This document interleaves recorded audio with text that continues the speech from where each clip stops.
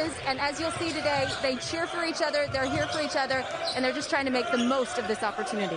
Yeah, Abby, it's one of the largest rosters out here. If there's any broadcasters watching, they can sympathize with us getting ready for this. 19 different guys on this roster. Because you don't have a designated guy to box out. You got to turn, look, locate someone and put a body on. Figueroa, the third leading rebounder out here. He's been on knockdown a three, now come back with a 17-footer. 9 points for him. Bones! Oh! Gives you more time to set up a play and get a better shot. 2.8 on the clock. Bones Hyland launches a three. No good, buddies. League squad, but there, just not a heady play. Minimal mistakes. And those put more space in this game with all the turnovers from Denver, but points. And it may be a 2-point game at the half. Exactly. And it is. And they got a potential of good one, Joe. When you watch this young man, that level of maturity. He goes up strong, but right there was Amarui. Burton gets it. No whistle after the contact. Hyland's with 2 on the shot. Interviews and introductions over conference call via Zoom. And I just love that he said, I put on a suit and tie for every single one of those interviews. That was a job interview, and I wanted them to know that I am a high-character kid. Yeah, this is part of his growth and development. 2 seconds of the shot clock. Oh, no. That's oh, no. Hyland in transition. Coaching consultant with Charles Klask and be helping out Michael Malone a little bit this year. And his son making an impact on the Houston Rockets team. 5:32 to go, fourth quarter. Bones Hyland has it. His team's down by 8. I'm going to flush it out in my own mind because I was confused for a second. Agata, Denver has it. So Denver better go. They only got 14. Yes. And that shot clock actually went early. And they reset it again. Look at Bones Hyland. He scored 18th of the game.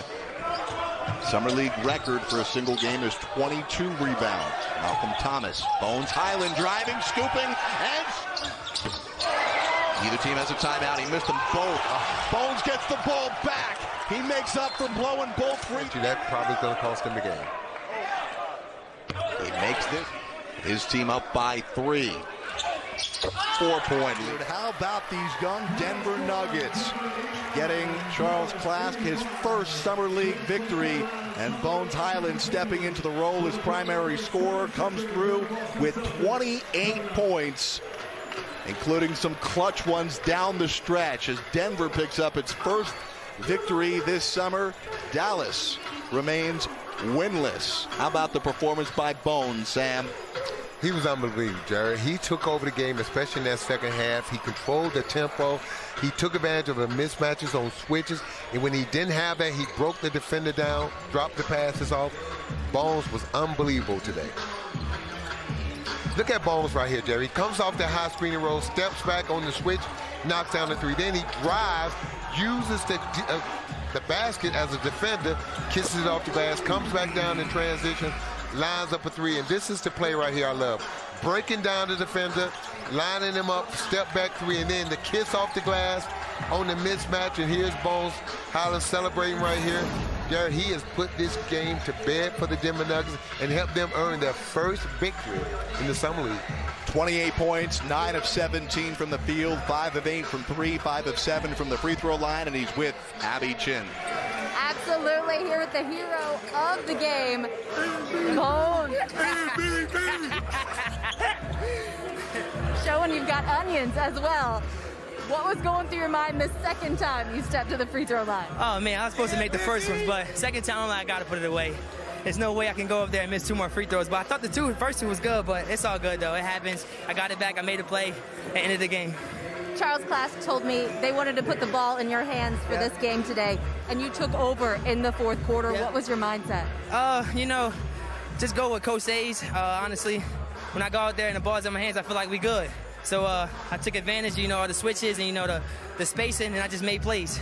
Bones, you guys have had a rough start dealing with all of the COVID issues. Oh, how special is it to finally get this win? It means a lot because I honestly couldn't sleep well because I don't like to lose. So I'm like, today, I'm not leaving without a win. We got to win today, and I stuck with that. And, you know, all credit to my teammates, and we came out and won. They made big-time shots. That is something Charles talked about, the character of the guys on this team. Yep. Oh, man, it's high level for sure. I feel like everybody, like, just so happy all the time. You know, everybody wants to see each other win. And when you got a team like that, you go a long way. Bones, what are you taking away from this experience, especially the way that you took over in this game? Just taking away everything, honestly. You know, how the coaches are coaching, what I see out there, and trying to translate it all the way to the season.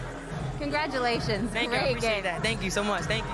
Jared, I'll send it back to you. The 26th pick in the draft had 28, including clutch buckets down the stretch, and it looks like